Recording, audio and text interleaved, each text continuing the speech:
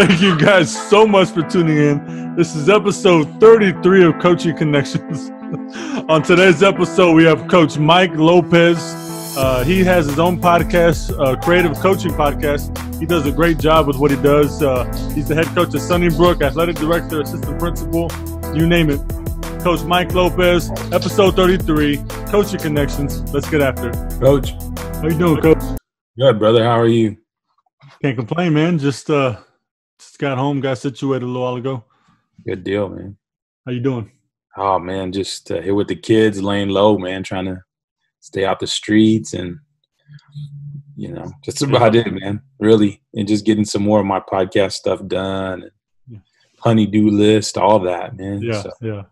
So, no, man, thank you for having me on, man. It's really a pleasure, man, and an honor. Coach Lopez, I appreciate you taking time to hang out, talk life, talk hoops, and everything else in between, brother. I really do appreciate your time.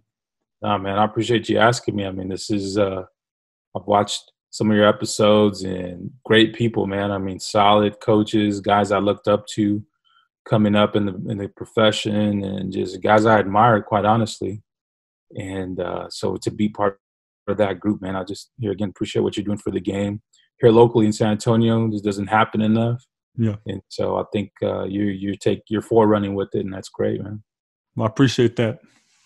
Let's talk a little bit about COVID.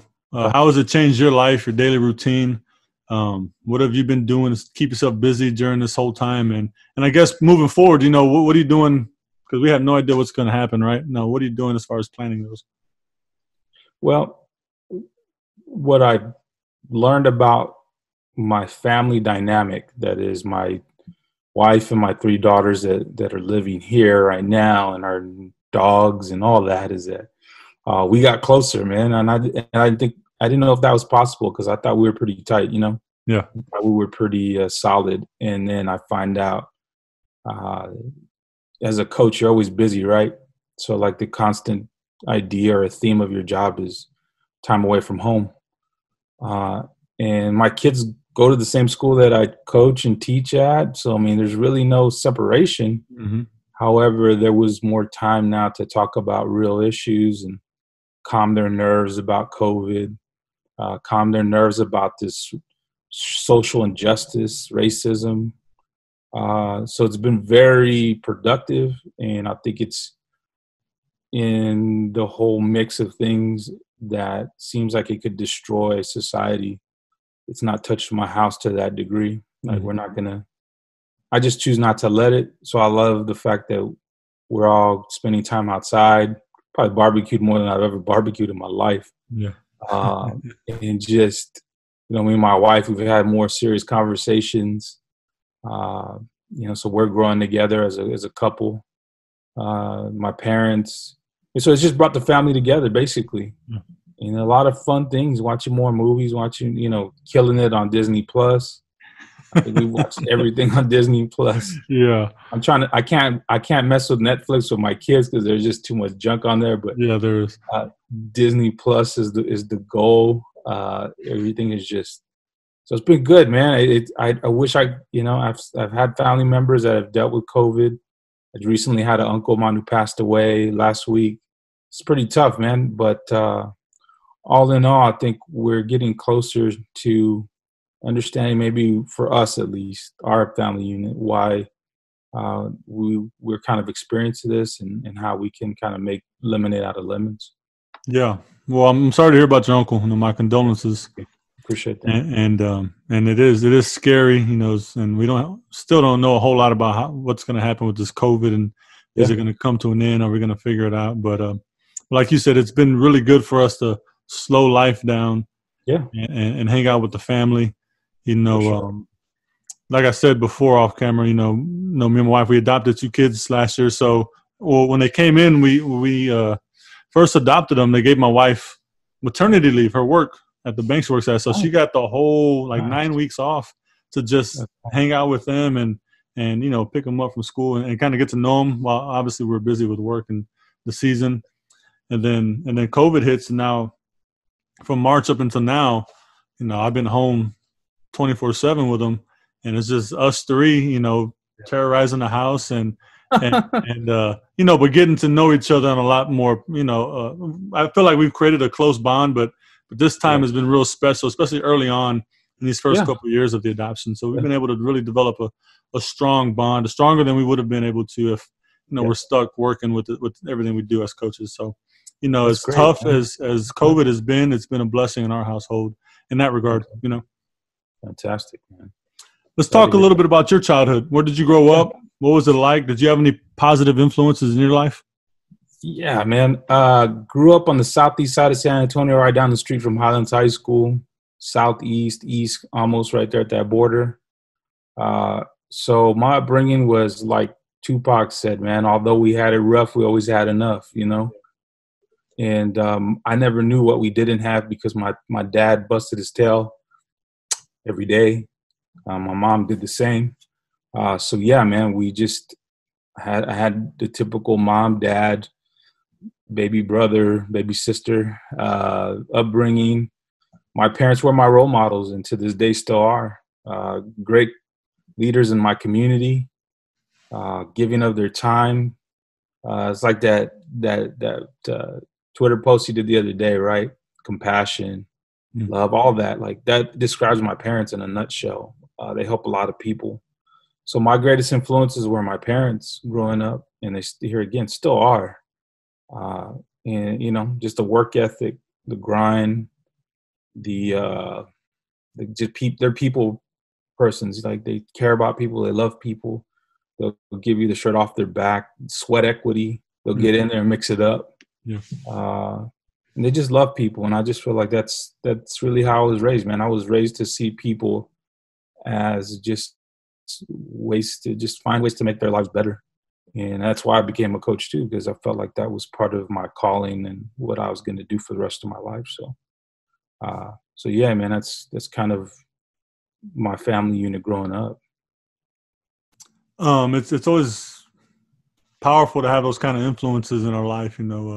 Fortunate, it sounds like you were to have parents like that and set that foundation. And I'm sure you've taken those lessons that you've learned and applied them to your professional life and your family life and everything you do. Yeah. So it's beautiful to hear, brother. Thank you. Yeah, it was great. Let's talk a little bit about your professional journey. I know you're kind of a jack of all trades right now on your campus, but before this point, where did you start leading up to now? So I started coaching at the age of 15, right? My little brother is about 9 years younger than me.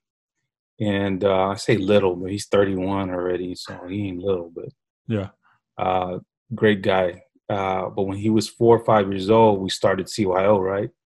My dad was going to be the head coach. I was going to be an assistant. He taught me how to work with kids. I taught him somewhat of the game. I mean, I wasn't super knowledgeable. I'm 15 years old. Well, what the heck did I know? But so that's kind of like where I started, right? And then I went to do some. We didn't call it. I guess we did call it AAU at the time, but there was no formal. Like I guess AAU was going to Florida, all that, right? That was AAU at the time, right? Mm-hmm. And so we didn't do that, but we played a lot in like the Rohawk tournaments and the AAS tournaments out at West Campus and places like that. And I had a great group of kids, man. I mean, I had, Ike Rodriguez played for me a couple of times. I love Ike because I went to school with his brothers at Holy Cross. Danny Joe. And so he's a DJ. Yeah. So like I coached that, but at the same time I was volunteering at a charter school. And from 2000, I volunteered there. I coached flag football, basketball, whatever they needed, right? Me and my dad were just in the mix because that charter school, prior to that was a private school, and I had gone to that school as a kid till 8th grade. Then I went to Holy Cross. And so just volunteered, man. Got off of work, the whole day of work, then go coach, volunteer coach. And there was no facilities. There was no gym. It was just a blacktop or a big patch of grass for flag football with stickers all over it. And just grinded my way for about 8 years, man, and just volunteered day in, day out, rain, sleet. I mean, it never snows, but it was times that we'd be outside on the blacktop, and I remember, man, these kids are freezing cold and sweats, and I'm out there too, freezing, but we got to get that work in, man, because there's a game coming up. Like I've coached high school boys since the year probably around 2000, 2001. So I've just been coaching at the high school level for that long up until now. And so I mean, it was really, really authentic, genuine. It was as organic as it gets. Mm-hmm. So then from there, I stayed with that charter school all the way up until 2017. Had a lot of success there, and managed it while I was there. Probably sending about 3 years, I sent about 14 kids to go play at the next level as far as basketball was concerned. But I coached middle school, I coached elementary, I coached JV.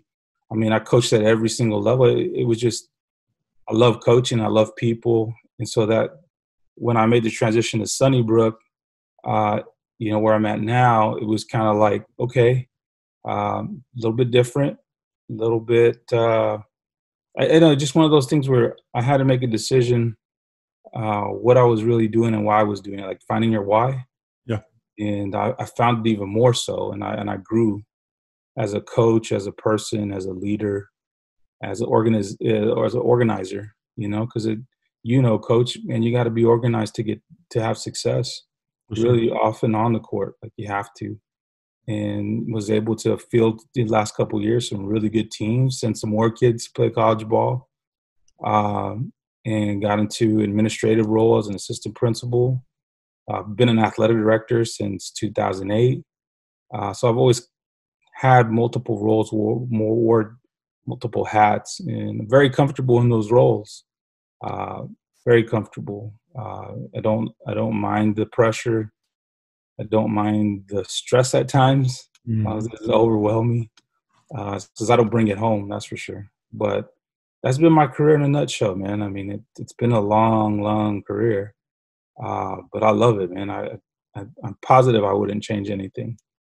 Well, you don't look like you've aged too much, so that's a positive thing too, right? I appreciate it. Yeah, man, I appreciate that. Nah, man. The other day I found one white hair right here, Yeah. and I thought, do I pluck it? Do I keep it? What do I do?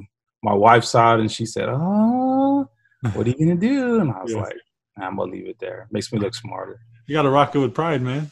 Yeah. You got to rock it with pride. Every time my beard grows, we got to shave because of work, but whenever it grows, I find more and more, it gets more and more gray, and it's kind of a pain in the butt, but whatever. Yeah, no, I hear you. But like you said, the organization is important, especially when you wear multiple hats, to be able to balance everything, your time management, just everything in general. Having that organizational skills is crucial. And I've met some young guys that kind of lack that, and try to coach them up in that area as far as young coaches go, just because, if you're not organized, life can be complicated. Yeah, now I was talking to an athletic director from a school here in town, young guy. He was telling me how he just got the AD spot, and he was a coach there prior, but wasn't on full time. Then he got the AD spot, and we were trying to schedule some games for my girls' team. And I just told him, "Hey, man, reach out if you need help. I'll help you out." Because he mentioned he was kind of trying to learn the ropes of being an athletic director, scheduling, officials, all that stuff. And I just say, "Hey, man, just reach out, and I'll do what I can." And I just feel like that's our role as coaches. I mean, the whole idea and the premise of your podcast is, connecting with people, connecting coaches together. And I think that's so important. It even supersedes professional development to a degree. We can kind of cheat on some things because we're getting somebody else's input. And because I remember when I started as athletic director, I kind of had to find my own way. Didn't have anybody that I was the founding athletic director of that district, and had to oversee multiple campuses. And some of them weren't even here in San Antonio. Yeah. So I was trying to figure out, how do I manage all this? Who do I delegate things to? And so I think all of us as coaches, we know here again, organization is super key, but also learn how to delegate and just really be helpful. Yeah. And when in all that, I think that's what you're talking about too, is just helping each other, man. I think it's really important. For sure. I've never really seen too many coaches deny someone help. I said it before in other episodes, but Yeah. if I've ever reached out to somebody, they never told me, no, Marcus, I'm going to keep that one to myself. Go figure it out. Or ask somebody else, everybody's always been helpful. Yeah. I think it's a beautiful thing about our profession for the most part is, most people, men and women, are willing to, hey, coach, I'm struggling with this concept. This is my personnel. Do you have any ideas? Well, yeah, this is what we run. And, it's not like it's some kind of hidden recipe, right? I mean, basketball's. We all steal from each other, man. Exactly. So, yeah. It's important. And I like connecting these people. I mean, it's fun when I get two coaches that have never met. By the end of an episode of a podcast, they're buddies, and I'm gonna hit you up on Facebook, and just all kinds of stuff. So it's cool. I like what I'm doing with this. It's fun. I appreciate what you're doing, man. It's good stuff. Let's talk about your podcast a little bit. What you're doing. I think it's important that there's no animosity, there's no hate. I just like to show love to everybody. You got your own podcast. I'm not going to hate on it at all. I got nothing but love for it. I listen to it and check out some of the episodes. And so I think it's important as people in the same profession that we just show everybody love. I appreciate what you're doing as well. Talk about your podcast a little bit. So to kind of piggyback off of what you're saying about showing love to each other. I mean, I've experienced my difficulties back in 2016, they did a whole story on me on the Express News about how I have all these players from these different schools, and I had to get over it because I only really care about the people who live in my household and what they say about me. What do my parents, my brother, my sister say about me? That's kind of like the deal. Like if you coaches out there, man, if you're getting in your feelings about people talking about you or even hyping you up, like if you live off the hype, you're going to die with the criticism. So you really got to learn to just kind of stick to your guns. And so on my podcast, I initially, dude, this is what happened. Like I thought I'm going to do something with politics leading up to the 2020 election. Like I want to start a podcast and just mess everybody up. You know what I mean? Yeah. And just mess with people and see what kind of, reaction I get. But I'm glad I didn't because, man, it probably burned down my house or something, slash my tires or whatever. But I decided a guy, I remember the first time Coach Mike Peck called me, right? He was recruiting one of my players. And I see on my phone a text. I'm in the gym at practice, and I see a text, and it shows the message, right? And it says Mike Peck at the bottom. And I thought, hold on, man. Like, I've looked up to this guy since he was at Finley Prep. He's like the guy. To me, he was, and still is to a degree.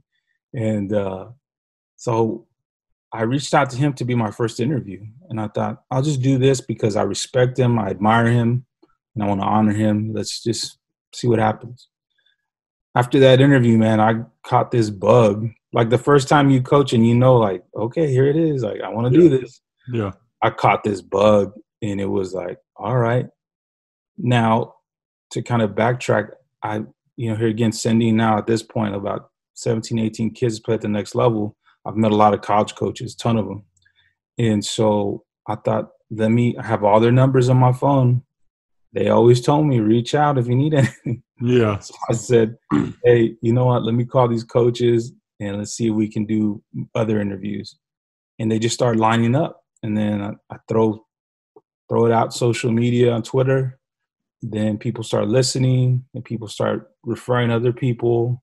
Then people start hitting me up that they want to be on. Yeah. And I actually had Stan Johnson at Loyola Marymount University just got hired about 3 months ago. Well, I had Loyola Marymount reach out to interview him. And so to me, that was kind of one of those points where it's like, man, people are actually listening. Wow.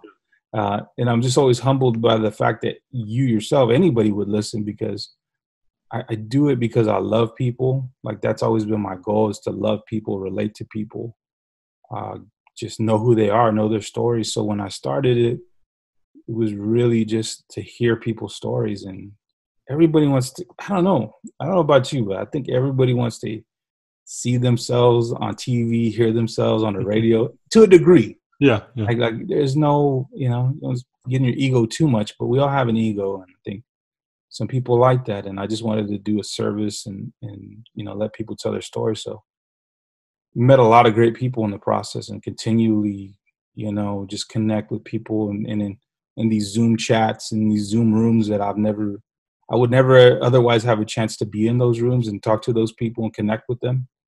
And it's just been great, man, because I kind of center my life around Christ and how he connected with people. So like moving forward, if I say I want to be like him, not just talk like him, not just say I'm this, I'm that, and actually live like him, well, then I got to connect with people. I can't just stay in my little four walls and act like I'm going to change the world. I'm going to complain about the whole world, but I don't want to do nothing to change it. And I don't want to have to talk to anybody. Yeah. Like, nah, I kill that. Like, I really got to get to connecting. And so that podcast, I have a players podcast as well, where I interview former pro players. Matter of fact, I was able to get Travis Diener on. Mm-hmm. And so that's going to be an amazing episode to kind of put out there. It's just stuff like that, dude, that just, the podcast has opened doors like that, where I'm at awe. Sometimes I'm on the phone with certain people and I'm like, wow. Because to me, coach, I've always thought assistant coaches, college coaches are like rock stars. Yeah. Like the NBA coaches, yeah, man, for sure. They've got their place, but it seems like so unreachable, so unachievable. Not that the college level is so achievable, but just those were the guys that would come into my gym and tell me their stories about their lives, about what's going on, where they were headed to. And every time I sat with them, I'd hear their stories, and I'd say to myself, man, you need a platform. Mm-hmm. And so when the time came, man, it's really how it happened. No, I agree. It's just kind of the idea behind when I was starting mine. And I always kind of wanted to do one, but never did. And Mm-hmm. then I was sitting talking to my wife. I said, we're on lockdown. Why not? Right? Yeah. And Perfect so time. Reached out to the first few coaches. She was like, is anybody even going to want to talk to you? Are they going to say yes? I was like, well, I mean, I don't know. People, yeah, thanks a lot for the love, right? And then it's funny because she was like, after the first one, I put it out, and she was like, hey, that was pretty good, actually. It was. And I said, well, nice to know that you believed in the whole from the beginning, right? And you had your back, way back. Yeah, but she said it with love, but yeah, for sure. It's the same thing, just connecting with people and getting their stories out there, and I didn't want to confine it to just basketball, and that's why I just kept the coaching connection, not basketball centered, because eventually I got some football guys lined up I'm gonna talk to, and some volleyball coaches, and everybody's got different stories and perspectives and journeys, and there's just so many people out there, and it's almost never ending, and so the ideas are endless. And like you said with the players, I try to do the same thing, right? Try to get some players on, because some coach along the way helped mold their life, right? And so get their perspective on things. And so Ben Uzo, man. Ben Uzo was a beast, man. Like, he still is. Yeah, I remember coaching against him and Tony Crocker. And Aaron Tavitas had this league going on out of St. Gerard's for years. And we would play against them there. It was a South Texas Hoops, something like that. And, man, that was just high-level stuff, man, like really good. That kid was phenomenal. I say kid, he's a man, but, it takes me back. When I saw that interview, it took me back to see him. And I was like, oh, man. And he's a good dude. He's just a humble guy, real down to earth. When I first met him, and he wasn't like, hey, I'm an Olympian, whatever, right? He was just cool, real chill. And so we clicked that way. And so, to get guys like that and hear their perspective, and he's done some D-League coaching, and he's been around the world. So it's just fun to get everybody's story. Yeah, for sure, man. Talk about some coaches that have influenced you, that have, you look at them and you look up to them, or their style has influenced your style or whatnot. Well, I think early on, man, my biggest influence for actually like thinking about how I was going to structure a team was, Jerry Tarkanian with the Running Rebels, man. We just run and gun press and get out, and just even Rick Tommy Penders at UT as well. I mean, just that run and gun style. I don't really run that at all now. I don't. I did early on in my career. I did. But then I just couldn't put up with the give up a basket, take two. Like I wanted to be stingy. Yeah. I didn't want to give up baskets. Yeah. So I kind of killed that nonsense. And then plus I always build my programs and systems based on my personnel, not my own philosophy. But I guess early on, like as a kid, that's what I saw and I liked. I saw that brand of basketball and I liked it now. Yeah. Coaches like that influenced me to like go into coaching was Angel Cedillo from Holy Cross. He's the dean of students there now. But he was my high school football coach. We won 4 state championships in a row. I led the city in sacks 3 years in a row. Had a lot of success. He mentored me. He took care of me. He was like a second father. So like I saw the impact he had, and I wanted that. And so when I think about how I set up a team every year, I go back to the way he did it, and I steal from him, like we talked about. But I mean, as far as basketball here in town, man, I mean, I would sit and go watch Coach Wayne Dickey, at down near me here at Sam Houston. Coach Bernal. I mean, shoot, like representation, dude. Like I saw him, he looked like me or my uncles. Yeah. And I thought, well, if he can do it, I think I could do it too. Romy Vela, even Coach Soto as well. I'd watch him or later on. Just guys like that. Coach Bogus, I love the way he ran his teams. Coach Wacker, I love going to Judson, watching the game. That environment was nuts. Yeah. And I remember going to camps, to Buddy Myers camp at St. Mary's, and going to their games and watching them. And my CYO coach, who was my very first coach, Tony Gonzalez, he was just, phenomenal in how he was a referee. I don't know if you know, but he officiates still to this day. And he taught us all the rules first. Like that was day one. Learn all the rules. So, CYO, you're playing, you've got probably some guy that's just trying to make easy $25 for that game. Yeah. Calling whatever, right? And we'd find ourselves correcting the referee. My biggest correction, I'll never forget it, man, was like, was that a charge or was that a player control foul? I asked the ref. He goes, how old were you? I was, 10, 11, about 10. As I started playing at 9, like I started kind of late. And I said, is that a player control or did he have position? And that referee looked at me like, what's wrong with you? Just go down the court and run. I blew the whistle. Get out of here. Yeah, exactly, man. And so I learned then that referees never change their mind unless their buddy's coaching on the other side. But that's a whole nother story. But yeah, man, I mean, those coaches, my dad, when I was playing Pop Warner football, he wasn't the the most strategic guy, but he was there. Other coaches I had in Pop Warner, there was the one coach named Carlos Valle. He was never my coach at my age group. He always coached the older boys, and he was also he worked for the juvenile system, right? And he worked with kids, and seeing all these coaches that were in my life that were actually in my life that I saw. I put together the styling of, like, say, Coach Dickey, Coach Bonowitz, Coach Bogus, Coach Bernal, taking their styles and then matching the personal part of it, the people part of it, that kind of conglomerate of saying, hey, I'm going to take what he did, what these guys did great with us as people, and take what they're doing right with the game. I'm going to try to come up with something that's my own. Mm. And so that's really what I've tried to do. And like I say, I've always done it because there's some years that I haven't been successful. Very few, but there are some. And I feel like we won the whole thing, because we had such a great family system and the relationships grew and all that. So, yeah, I mean, coaching in a nutshell, those coaches really, really influenced me.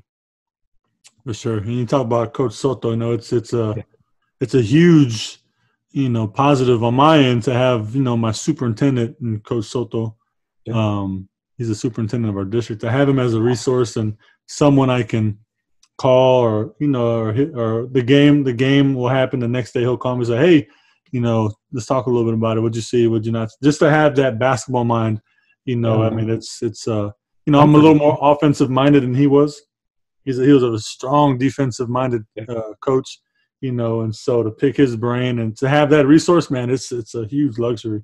I'm yeah, blessed in that regard for sure. Soto was great. yeah. No, man. I mean, you're talking about guys who they roll out the rack and they probably forgot more than we'll ever know. Sometimes I think, Yeah. like guys that just have so much knowledge and so much uh, leadership and X's and O's. And I always heard that saying. I think every coach can take from it. It's not about the X's and O's. It's about the Jimmys and Joes. Yep. But these dudes also knew the X's and O's, so they put them in an elite status, even though there's maybe they don't get the credit or the recognition they deserved. At the end of the day, it didn't matter. Like those who they impacted and influenced, remember, and generations will always remember them for that. Yeah. No, absolutely. Man, did you see Devin Booker's shot last night? Dude, killer. That Bro, dude's a like, killer. you got two elite defenders, one helping, and you still have the ability to, to pivot and hit that shot. That was beautiful. That was beautiful. And you know what I noticed? Like I've buddy of mine, Phil Beckner, right? He's Damian Lillard's trainer, right? And they work on that stuff, dude. Yeah. That's not like happenstance. Yeah. That's not like you would think, oh man, that was like, of course, the opposite team's fans are gonna say, that's a lucky shot. Leche, right? Yeah. Yeah, like whatever. But nah, man, those guys work on that. They work on their craft, and You see the footwork in it. Awesome. You see the footwork, and I mean, you don't just magically know how to do that, right? Yeah, you're right. It's and then I saw another post online talking about it was talking about, if you want to hit a game-winning shot, you got to do it on Paul George. And then it showed like 7 or 8 times where he's guarding, a guy where he hits the game-winning shot. But then you look at it like, to me, I'm looking at Paul George like, man, for one, the courage and the toughness it takes to be isolated. You're out on the island guarding the other team's best player with the game on the line, and you're not even thinking twice about it. Like, this is my job. I own it. And if he scores, he scores. And most of the times in those videos, it was good defense. I mean, there's not much more he could have done. The guys just hit ridiculous shots. better often.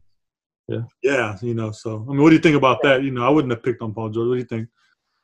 Well, I mean, at the end of the day, Paul George, guys like that who have the length and the size, you got to pick your poison. If you're going to come out, dude might go by you. But if you study Devin Booker, not that I have to any extent, but he doesn't drive to the basket like that. And he wants that. He wants that, 10 feet behind a three-point line shot. Like that's who he is. Yeah. He's that dude. And so Paul George probably, I don't know, is just taking on that challenge. I never fault a player for going out there and getting hit in the nose with a game-winning shot. It's the guy that just, here again, doesn't have the courage to even get out, put his hand up, and just kind of just look at it and say, oh, well. That's the same guy who's not going to take the last shot either. Exactly. And you gotta have that fortitude and wherewithal that you're not going to win them all.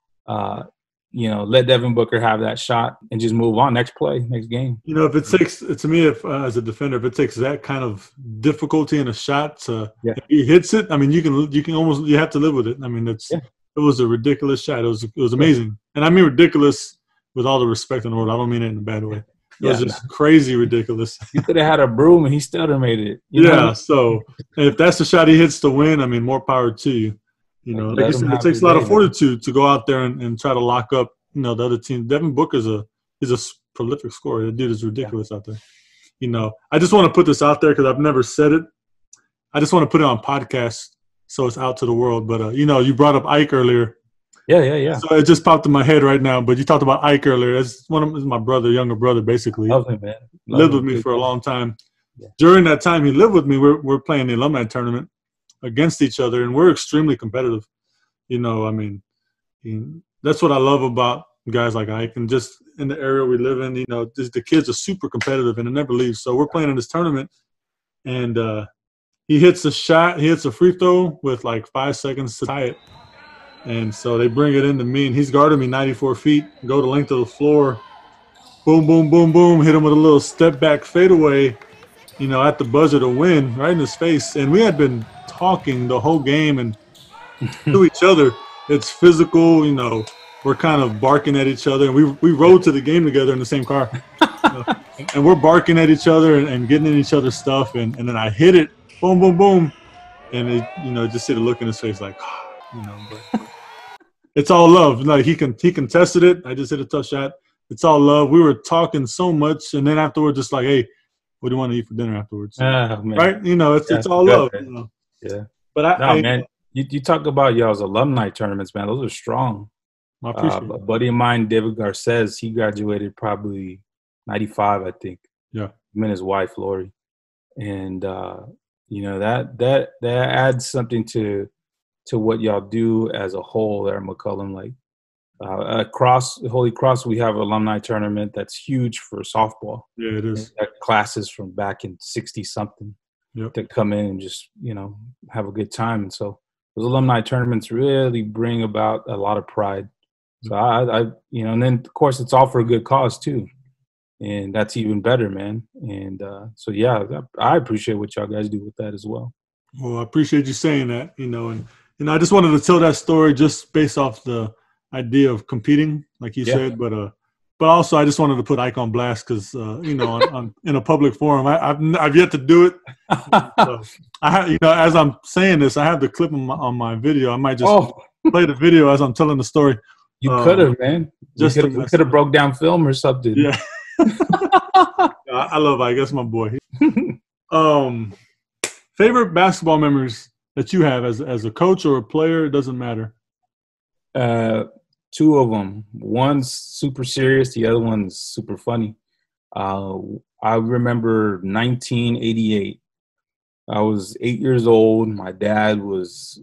I told my dad I want to go see Michael Jordan. Like, I want to go see him. He said, "All right, let's go. The Spurs are playing. Let's go down there, see if we can get tickets." We didn't know nothing about Michael Jordan coming to town and everything being sold out. Didn't know anything about that. Mm-hmm. Like, we didn't know. My dad growing up, he was a mechanic. So, he didn't have a lot of money either to be spending on things like a basketball game, something we'd never been to ever. So it was my first basketball game ever. We go to the Hemisphere Arena. We walk around. We go to the ticket booth. They said, "Nope, sorry, we're sold out." And I got this kind of gloomy look on my face. And my dad's like, "Well, let's see if any of the scalpers have tickets." Man, they wanted $100, $150, which is ridiculous, especially in 1988. And so just it didn't work out. We're about to leave. I told my dad, "Let's just go, Dad.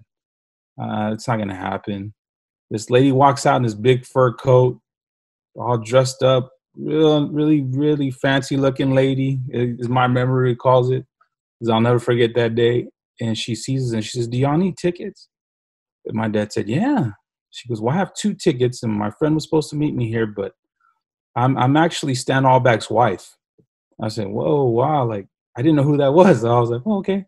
In hindsight, former Spurs coach. Yeah. And she says, "Here, I'll sell them to you 22 for both instead of, face value was $22.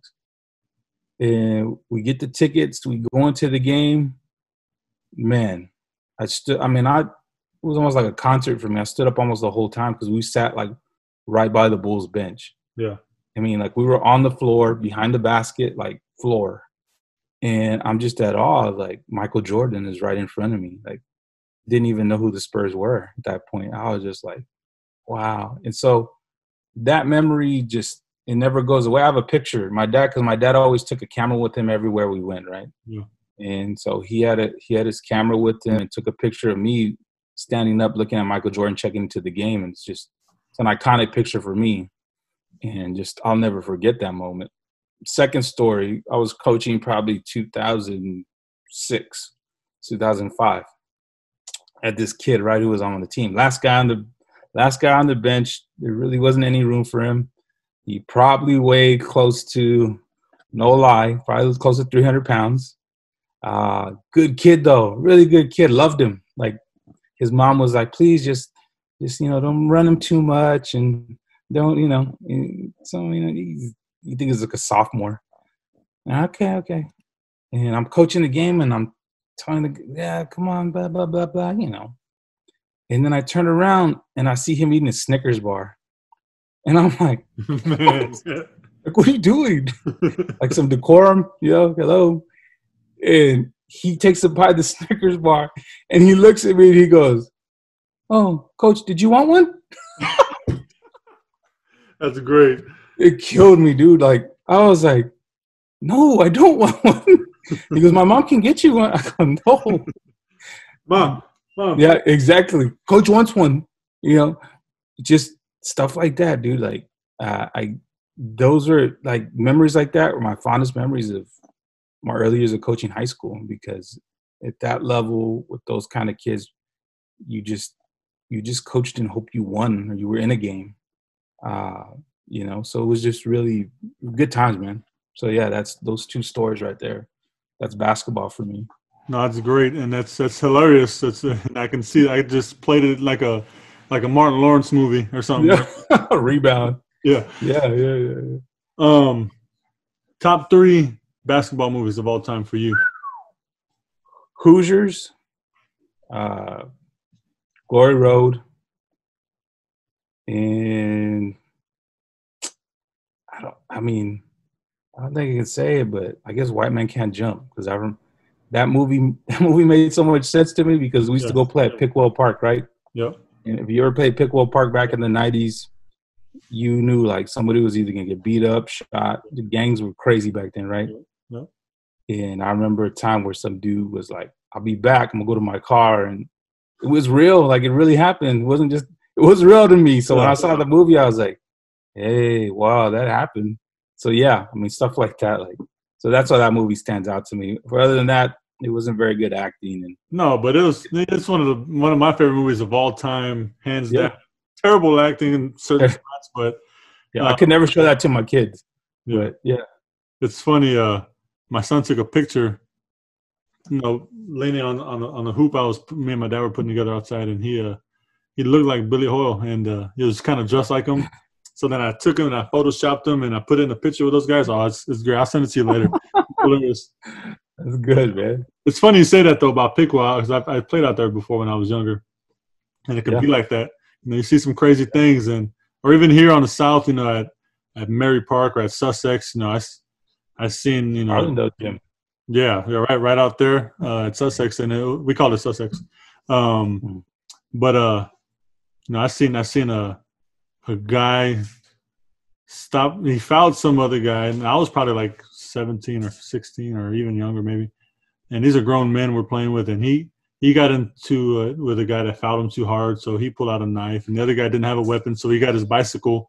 So the one guy fought the guy with a knife versus a bicycle. It was the craziest thing, one of the weirdest things I've ever seen.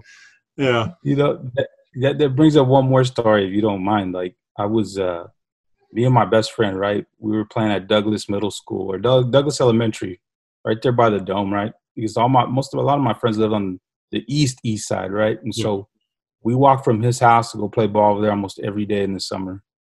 And this leader of a gang was leaning up against the basketball goal, and I had a brand new basketball, beautiful NBA basketball that one of my cousins gave me. And he goes, "Hey man, let me see your ball." And I was like, "Okay," just dumb, like, "Here you go." And then it was just so surreal, because my buddy was like, "Nah, man, that's so and so," and I was like, "Oh, okay." And he was probably like 25 years old. He was in his 20s. Yeah. And he goes, "Man, that's a nice ball."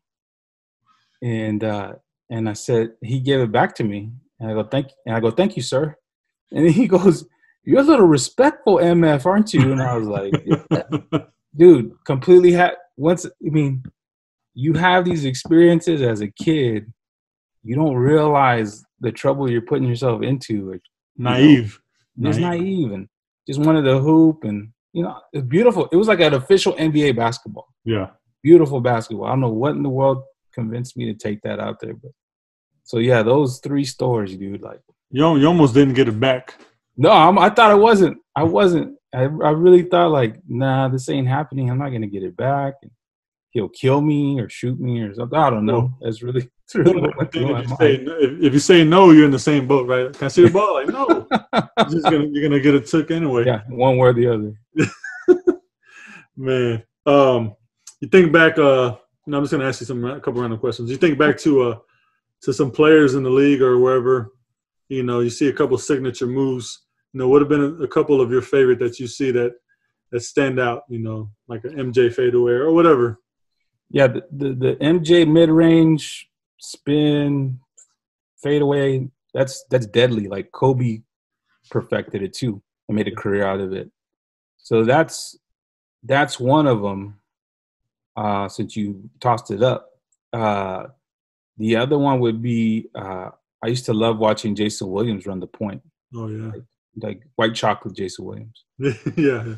And just the way he would just, like, he wasn't the quickest dude, but I think he probably stole from Tim Hardaway. So I would really give Tim Hardaway the credit because that crossover was deadly, man. It was hard and it was fast, and he was going low with it. And so, because the crossover was my bread and butter, I'm not a lefty, but I always went to the left. And I'd score 30, 40 points just going to the left on layups and with that crossover. And so I think that's probably the move of all moves for me. I don't think kids use it enough for nowadays because they usually don't have the explosiveness. So I think that's probably why they don't get low enough for the most part. But that move right there, man, that was – Tim Hardaway used to be real low with it too. Yeah, because he was like a little football player out there, just a little bull. So yeah, those that move, the Jordan move, and the Hakeem, man, the dream shake. Like, I saw him dismantle David Robinson in the playoffs. Yeah, and it was like, what, at that time, David was my idol. That was my hero. Yeah, and I'm looking like, what's going on? It's Hakeem Olajuwon. That dream shake was beautiful, man. It's crazy stuff, man. But yeah, those moves, man, those are great moves, man. Like, I think I do enough player development. I won't say I do a whole lot, not as much as I used to do early on, but I do some. And I guess I love the Euro step when it works, but not when they're running into people, which you see a lot of. Like, I have a problem with that. Yeah. But, simple stuff on the footwork. Everything's footwork. The Jordan move is footwork. The dream shake is a lot of footwork. Yeah. I think that's a lost art, man. Like, kids need to learn footwork. One of the most beautiful videos I've ever seen from a pure basketball standpoint was watching – this is an old video I watched a long time ago. But I was watching Hakeem Olajuwon work with Carmelo Anthony on some mid-range footwork stuff.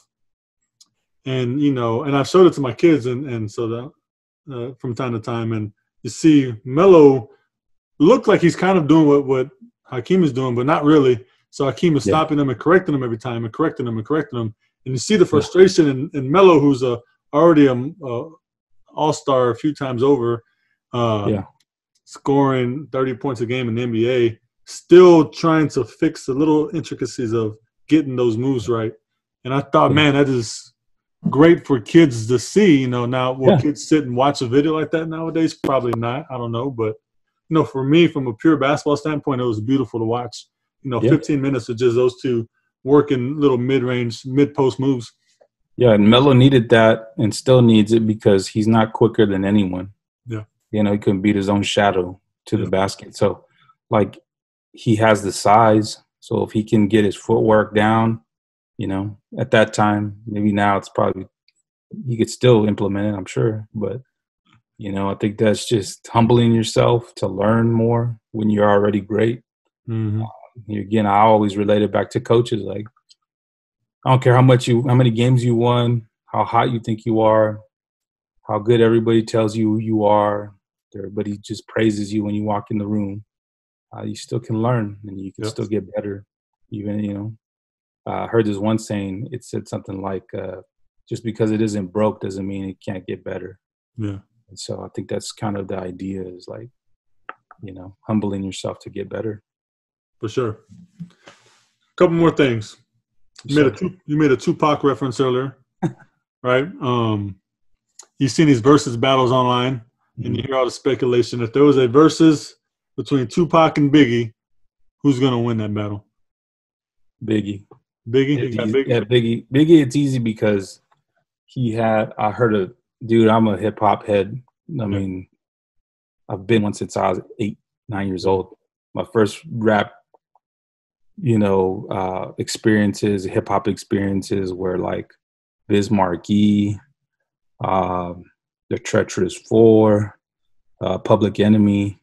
So like I've been on hip hop since forever, right? And so like Biggie, his flow is better. I think Tupac had the passion and the desire and the feel of that time, because at that time we were all kind of worked up about some things. Yeah. And so Tupac, that raspiness in his voice was like, yeah. It was raw. It was raw, and it was like he's speaking something to me. However, I think at the end of the day, lyricism goes a long way in my flowing. I probably don't want to act like a hip hop snob, but I probably will. In that, I don't even think that. I mean, it's gonna be controversial, so be ready for this thing to blow up.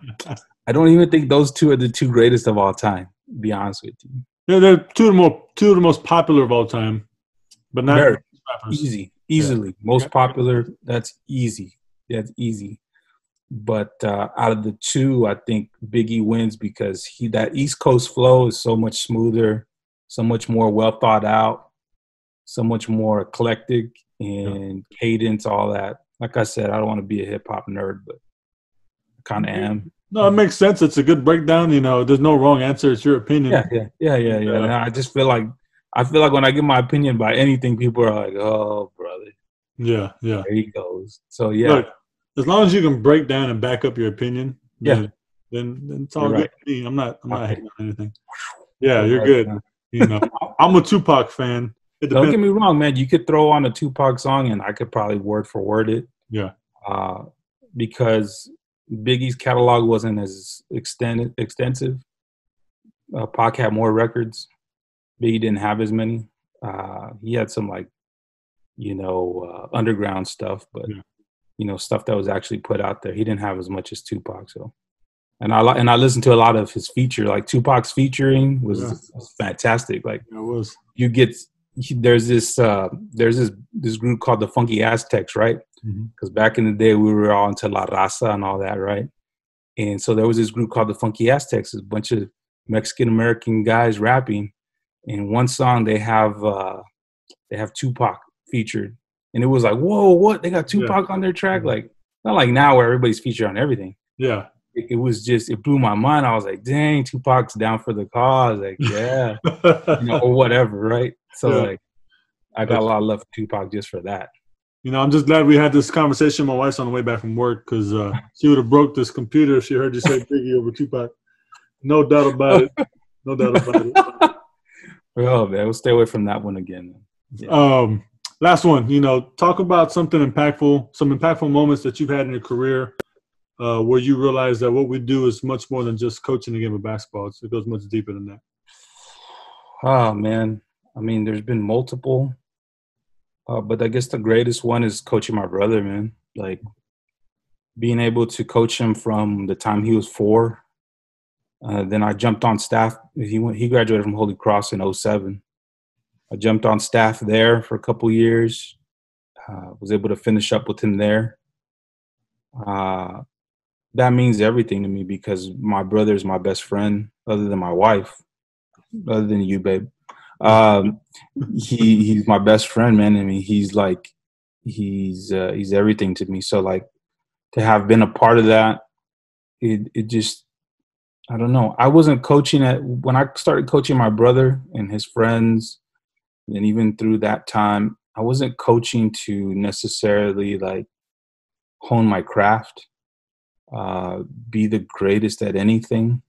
I just wanted to be around and what I thought I knew. Because we always look back and think, well, I knew something then, but I have to compare to what I know now. It's laughable. Yeah. But I'd look back and I think about the time with him. It's irreplaceable. I mean, I had opportunities to go play college ball and stuff like that, but because of him and my little sister, didn't want to be away from home. Because for me, an opportunity to play college ball meant you have to go to New Mexico. You have to go somewhere in Nebraska. You got to go far away. Yeah. And I just wasn't willing to be away from family, because family's always meant that much to me. And so basketball, as it relates to like the genesis, the why, all that started with my brother and my dad. And so like the moments in between now and then were all as a result of my dad and my brother. And my mom was a great basketball player too. She came out, her and my dad graduated from Lanier, right? And my mom got a scholarship to play basketball. Not that she ever taught me anything other than to like foul hard and scratch, but she did teach me how to work hard. So yeah, I mean, basketball to me is about family. It's always been that way. It'll always be that way. It'll never not be that. It's always going to be about family. I love it. Well, Mike, I appreciate you, brother. I appreciate your time. Oh, thank you, appreciate your insight and especially on the Tupac and Biggie situation. Man, that was a loaded question. I don't know why I jumped. I should have thought more about it. I always have an opinion, first of all, but I always have an opinion about hip hop. Like I always have that opinion. I didn't plan on asking it, just to be honest. It just popped in my head as you said that Tupac quote there. I said, you know what? Let me ask somebody this question. Yeah. But I appreciate you, man. I appreciate your time, brother. And if you need something along the way, feel free to reach out. Yeah, likewise, man. I appreciate you so much for doing this. All the coaches that have been on, if you're watching, man, I respect all of you. I love what you guys do. I've been a fan of most of you. Some of you, I don't know you. Continue what you do for kids, first of all. The city, younger guys are watching. There's some people that you've had on your podcast, brother, that I used to sit behind their bench and just watch them.